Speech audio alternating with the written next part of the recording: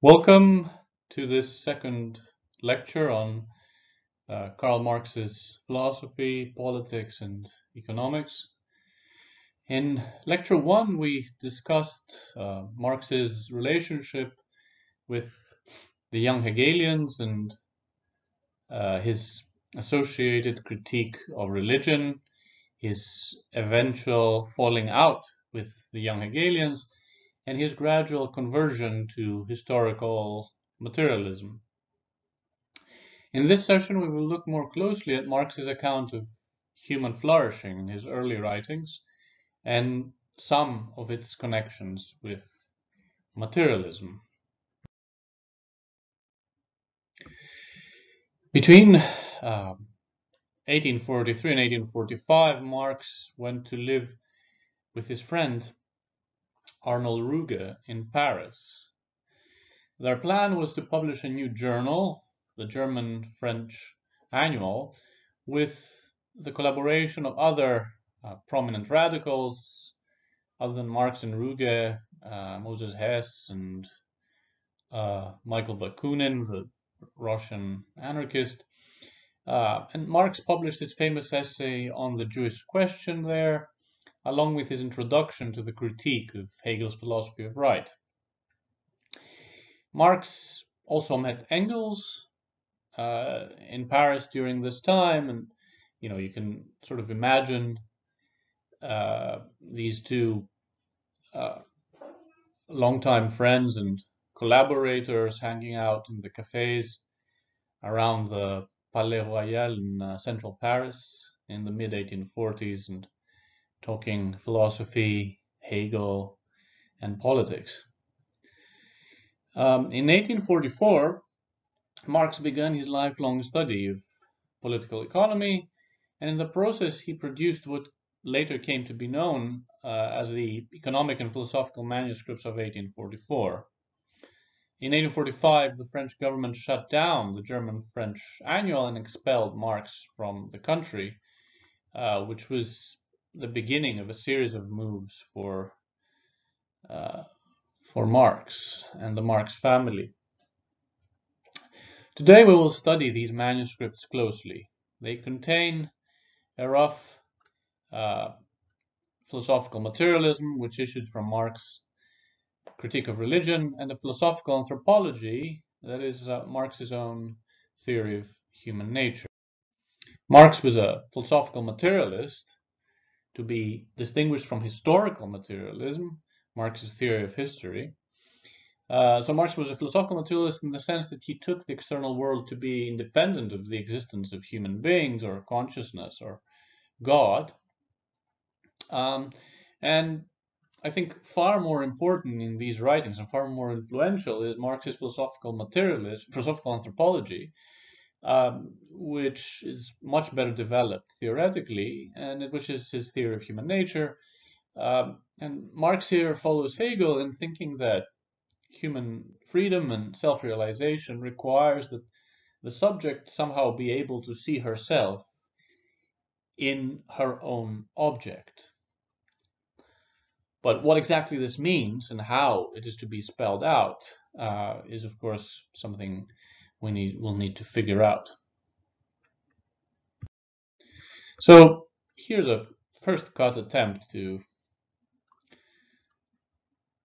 begin premise by premise to think through what this philosophical anthropology looks like. So in the third manuscript from the Paris manuscripts on private property and labor, Marx writes, hunger is a natural need. It therefore requires a nature and an object outside itself in order to satisfy and still itself. Hunger is the acknowledged need of my body for an object which exists outside itself and which is indispensable to its integration and to the expression of its essential nature. The sun is the object of the plant, an indispensable object which confirms its life, just as the plant is an object for the sun, as expression of its life-awakening power and its objective essential power.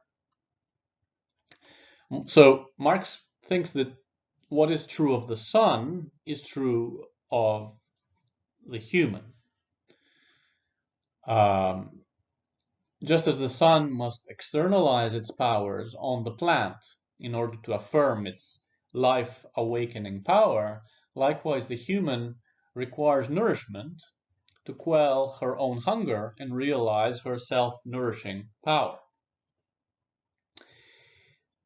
So this is a characteristic passage from the manuscripts, the Paris manuscripts, and several things follow from this passage and passages like it. First of all, Marx is an essentialist, and he's unashamed. He's never ashamed of his essentialism, and he's an essentialist throughout his philosophical development. He's an essentialist in his materialist period, and he's an essentialist in his critique of political economy. His essentialist view of the human is never given up, despite what the Althusserians would have you believe. So what does this mean? At the very minimum, it means a number of things. It means first that there is such a thing as human nature. It means that human nature for Marx can only be realized in certain forms of interaction with an objective, mind-independent world. It means that the objective world realizes human nature effectively by fulfilling human needs. And it also means that these needs are fulfilled through the development and growth of human capacities. Throughout the economic and philosophical manuscripts, Marx argues that there is a complex interaction between capacities and needs, so that needs grow, which gives rise to new capacities to satisfy these needs, whose satisfaction gives rise to new needs, and so on. Now, this is very important.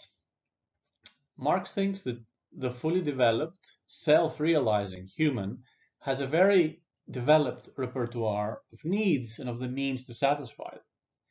Marx is not in favor of parochial or limited, small is beautiful accounts of human flourishing. He believes that human emancipation requires growth in needs and growth in human capacities, especially in creative and productive powers and capacities. So his models of the human are Milton and Raphael and Spartacus. Human nature, for Marx, essentially picks out humanity, or rather certain features that all able-bodied and able-minded humans share, and that only such humans share. In the manuscript on estranged labor, for example, Marx writes, the animal is immediately one with its life activity. It does not distinguish itself from it. It is its life activity. Man makes his life activity itself the object of his will and of his consciousness. He has conscious life activity. It is not a determination with which he directly merges. Conscious life activity distinguishes man immediately from animal life activity. It is just because of this that he is a species being, or it is only because he is a species being that he is a conscious being, i.e., that his own life is an object for him. Marx is here saying that humans can represent themselves in consciousness, their own beings and doings, as well as their own kind of being and doing. So the idea of species being here means self-conscious, self-knowing humanity. But of course, some animals have self-consciousness, or something near enough to self-consciousness. So later in the manuscripts and in his more materialist modes, Marx seems to think that self-consciousness is a necessary but insufficient condition for the human essence. That essence requires, in addition, the ability to use tools for intentional work. The use of tools is important for the description of personhood, as it requires a consciousness of time, duration, and it also requires an investment of effort in foregoing consumption. To make the tool, you must forego present consumption in the interest of consumption in the future. And that requires consciousness of time, consciousness of duration, consciousness of the self, consciousness of some form of self-interest, and so on. But again, there is the obvious counterexample of tool using non-human animals. So there are biologists have found examples of animals that make and use tools, from seagulls to chimpanzees. And so even if self-consciousness and tool use are necessary conditions for what makes humans special, they aren't sufficient. So the most promising set of sufficient conditions of the human essence that Marx broaches in the manuscripts is the uniquely human ability for conscious cooperation, including intentional joint production. So Marx thinks it is this aspect of human nature that gives rise to the ability of humans to constantly extend their needs and to develop their capacities in order to satisfy them.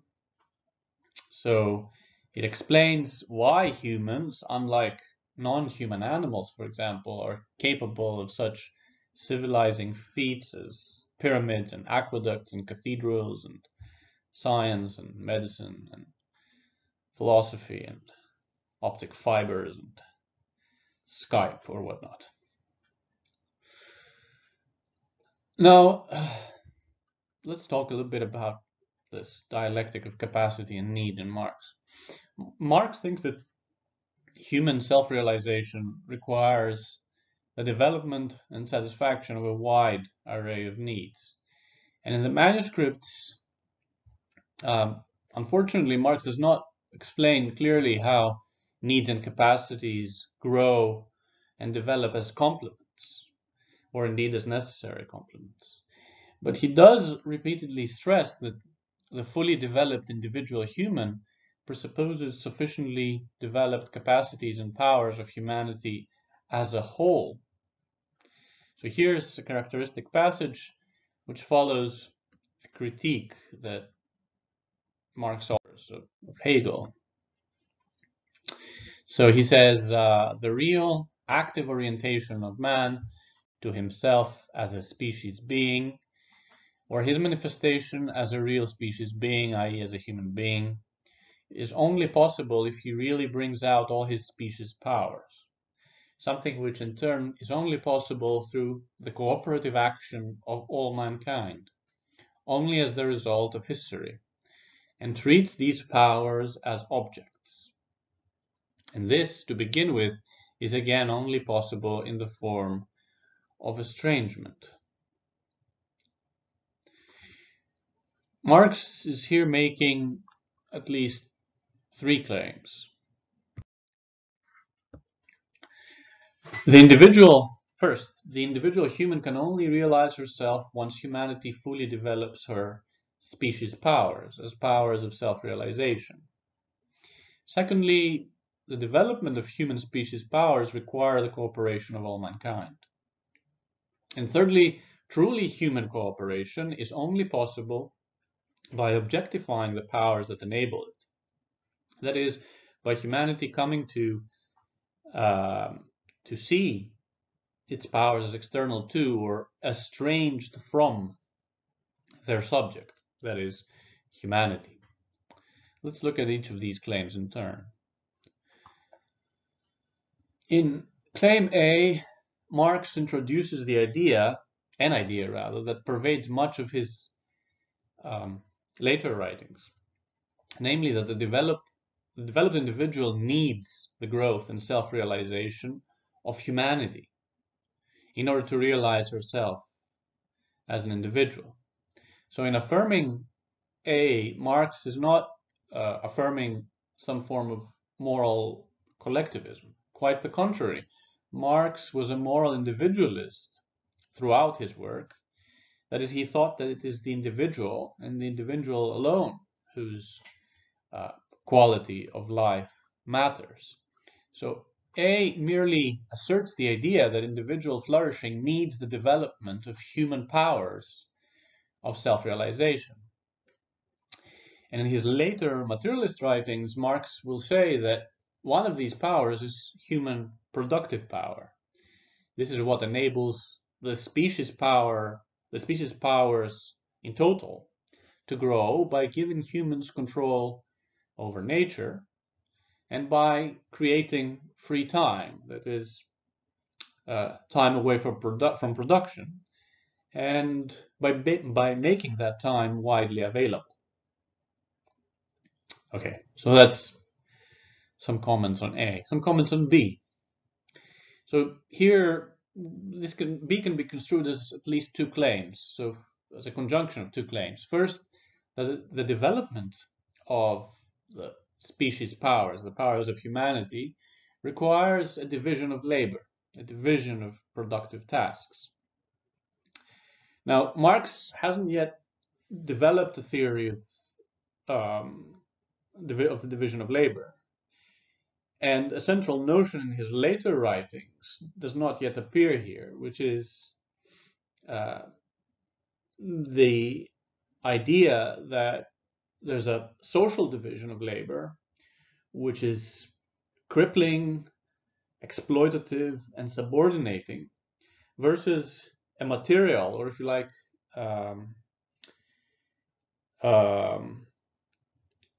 productive division of labor, which has to do with the separation of tasks which can be performed by different people in different sequences. But this is an important distinction that arises in his later writings, which is central to some of the claims about emancipation. A fully emancipated society won't do away with the separation of tasks. It will only do away with the social division of labor. Secondly, in terms of B, this division of labor must be universal, that is, extend to all mankind, as Marx puts it. Anything less than that will mean a parochial, or at least a non-encompassing extension of cooperation. And again, these are rudiments of a cosmopolitanism that pervades all of Marx's writings. It's the cosmopolitanism of the division of labor that knows no borders, no nations, no cultural division. It is about the realization of the productive powers of human beings and their associated human powers. Finally, in C, Marx affirms the well-known Hegelian idea that growth requires separation, sometimes also traveling under the concept of alienation or estrangement. So consider an illustration of that idea that comes from Hegel. So take the example of marriage. Marriage, according to Hegel, may initially involve a form of unity that subordinates the individuality of each spouse to their relationship. But this unity may be broken if, say, suppose one of the spouses contrives to reassert their individuality. Hegel thought that the resulting disunity might create momentary tension, but it need not destroy the relationship and might even improve it. So, for example, both spouses might come to a new, higher unity, which recognizes the individuality of each spouse. And this immanent process, Hegelians sometimes call a dialectical process. Marx affirmed this dialectical idea in his early writings, but gave it a materialist twist. And I think that materialism is nascent in his early writings. I don't think Marx buys into the romantic anti-capitalism of some of his socialist predecessors. So, for example, he does not think that the pre-industrial ideal of the Romantic poets or of William Blake is either accessible or desirable. Industry destroys traditional communities and bonds and customs, but that is a necessary complement to the development of the powers of humanity, what Marx calls in the manuscripts species powers, which is necessary for human flourishing. Anyway, now it follows from C that human species powers might end up developing at the expense of the individual. So already in 1844, it is beginning to dawn upon Marx that communism, the flourishing of the individual in community with others, may require going through the capitalist vale of tears. That is, the free play of individuality, that is communism, might require alienation, at least for some part of humanity's career.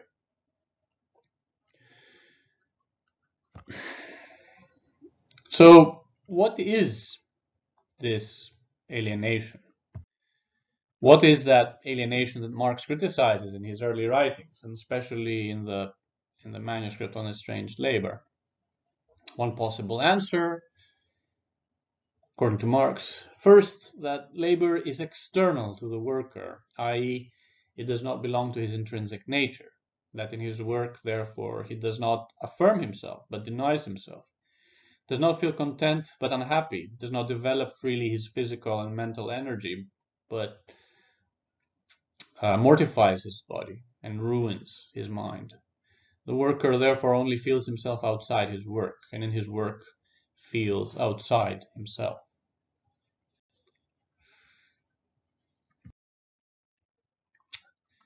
And he adds, just as in religion, the spontaneous activity of the human imagination, of the human brain and the human heart operates on the individual independently of him, that is, operates as an alien, divine, or diabolical activity, so is the worker's activity not his spontaneous activity. It belongs to another. It is the loss of his self. Now, of course, unlike his romantic predecessors, Marx is going to say these diabolical features must be accepted.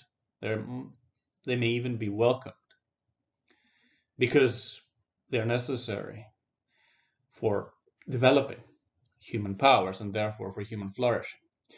But be that as it may, what this passage shows is once again the Feuerbachian motif of inversion that we encountered in Marx's critique of religion. So there is, Feuerbach is lurking here in the background. There is, however, a vacillation in this passage and many passages like it between objective and subjective alienation. So notice that Marx says, for example, that it might matter what the worker feels. Does it matter whether the worker feels unhappy, or can one be alienated regardless of feeling? So suppose, for example, I perform very valuable work as a mathematician. I solve lots of theorems. I'm a brilliant mathematician. Or as a doctor, I save lives, save many lives. Or as a researcher, I discover cures to diseases. But I have very high standards. I have impossibly high standards, and I'm never happy with my achievements. So I suffer from subjective alienation. But then subjective alienation of itself won't suffice for the kind of phenomenon that Marx is after. And I think this is further vindicated by passages like the following. Marx says that under private property, every person speculates on creating a new need in another, so as to drive him to fresh sacrifice, to place him in a new dependence, and to seduce him into a new mode of enjoyment and therefore economic ruin. Each tries to establish over the other an alien power, so as thereby to find satisfaction of his own selfish need. The increase in the quantity of objects is therefore accompanied by an extension of the realm of the alien powers to which man is subjected. And every new product represents a new potentiality of mutual swindling and mutual plundering. Man becomes ever poorer as man. His need for money becomes ever greater if he wants to master the hostile power. Marx, I think, is here saying that under private property, humans become subjected to the product of their labor, if there's a division of labor, of their joint labor, or even more playfully, if you like, they become the property of property. They become a predicate of property, of private property. Under private property, your needs have you. You don't have your needs, says Marx. This extension of the realm of the alien powers, as he puts it, to which humans are subjective, suggests that objective alienation is, at a minimum, a necessary condition for the phenomenon that Marx is after. So, feeling, non-feeling seems secondary. The experience of production and of your product as an alien power that turns you into its own plaything seems not to require any subjective experience. It just happens to you. You're a plaything of alien forces. Marx sometimes writes as if he thinks that both a failure to exercise my species' powers, my objective alienation, and my sense of non-fulfillment, my subjective alienation, are relevant. So subjective alienation is important for Marx because it's the main motivation for revolution. If I'm alienated in my product but never know it, then I might never do anything about it. But if my objective alienation causes subjective alienation, then, well, maybe I might stand up. I might go to the demo. I might storm the Winter Palace. So, in his early writings, Marx found the main agent of revolution not in a rational religion, as in Kant, or in the self-realizing idea, as in Hegel, rather the agent responsible for the appropriation of humanity's essence is the proletariat. Proletariat, basically able-bodied people who work and own nothing but their ability to work. Today would say, working class would say people who own zero net wealth. You might own a house, but you have a mortgage equal to or greater than its value. So if, as the early Marx maintains, the agent of human emancipation is the proletariat, then the alienation of the proletariat had better be more than just an objective state of affairs. Otherwise, there wouldn't be any revolutionary motivation sufficient to overthrow capitalism. But these are all speculations. I mean, it's not clear in the early writings whether objective alienation requires subjective or vice versa, how the two are related, and so on. But this is unclear. But now we might ask, what would replace the system of private property according to the early Marx? His most famous answer comes from this passage, this wonderful and touching passage from the comments on James Mill. Let us suppose that we had carried out production as human beings.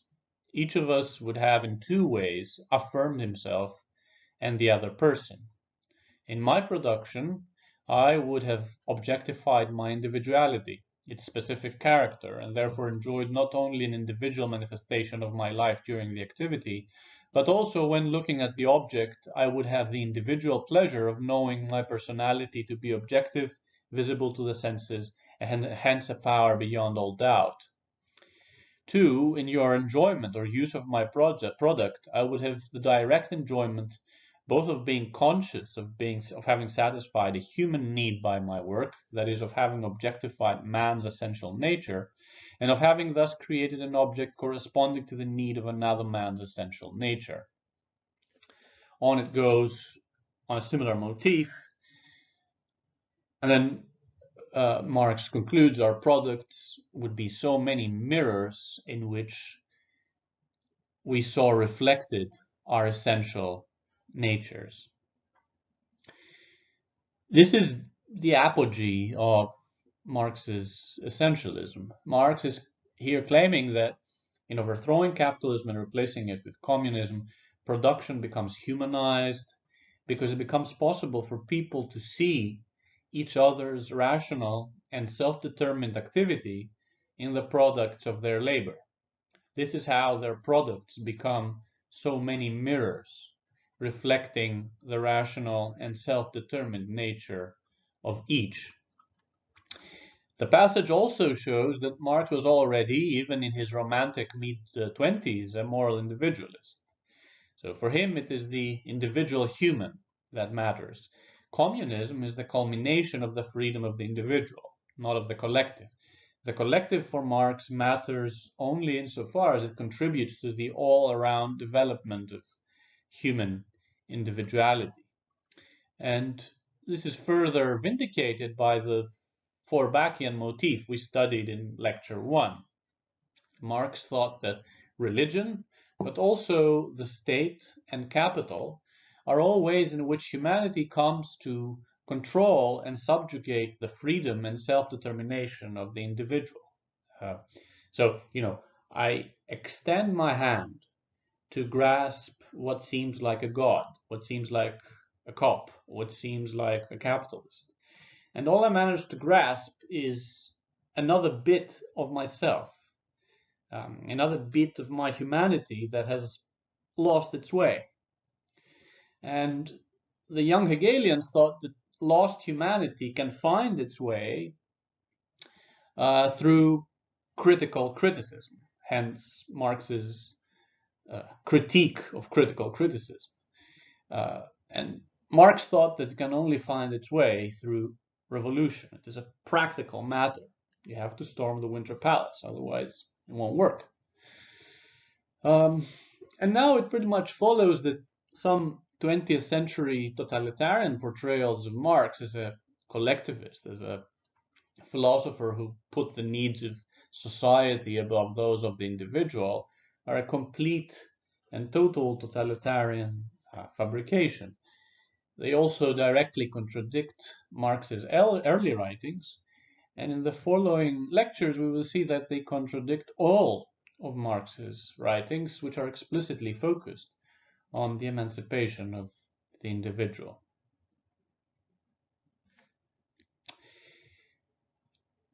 In preparing for the next lecture, Lecture 3, which is on historical materialism, I would suggest that you read the Communist Manifesto and the preface to a contribution to the critique of political economy. And if you can get your hands on the secondary literature, I think you might also benefit from reading Jerry Cohen's essay on forces and relations of production. That's the first essay in his History, Labor, and Freedom book, but it's been very widely reprinted. I will leave you with the trailer to a nice movie entitled The young Karl Marx, which I don't know, may be available online. If you do watch it, make sure you watch I think it's the international version of it, where you get the full cosmopolitan Marx speaking 3 languages in 4 different countries in 2-3 years. Enjoy.